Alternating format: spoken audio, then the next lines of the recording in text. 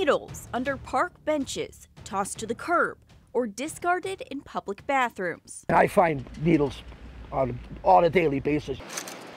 Thomas Sudal works hard to keep our county parks clean. I came here in 2012. I didn't see as much as I do now. It's every year it's increasing more and more and more. You grew up here, you played here and all of that stuff, but now you want that, and I'm going to run right there right away to go use it.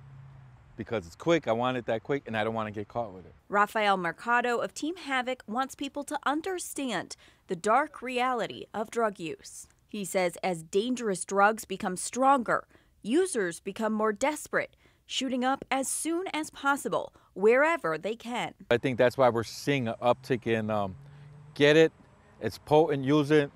I'm in a park, man, I'm going to use it right here. But it's not just parks that are targeted. In 2017, 36% of overdose calls were outside of private homes.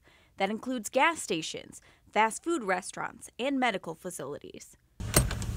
Because of the rising drug use, businesses have to adjust. They've got to the point where they have to lock their bathrooms because of this problem. Locking doors to avoid situations like one we found in court documents.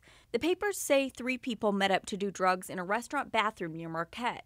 2 left the bathroom on stretchers after overdosing. Only one of them survived. Because of what they're experiencing in their disease and their addiction to opioids, it's putting a lot of other people at risk. Milwaukee Fire Department paramedics respond to these calls almost every day. They're actually going unresponsive when they're actually in the driver's seat with the car in drive. And some of those calls end up in the morgue. We've found people just about everywhere that you can imagine. Sarah Schreiber works in the Milwaukee County Medical Examiner's office, where they've seen a record number of overdose cases in the last few years. We have had to add personnel, we've had to add instrumentation into the laboratory, and we've done things to improve the efficiencies. Things that cost taxpayer money and may cost more as the overdose rates continue to climb. I don't even think we've hit, the rock bottom of this epidemic yet.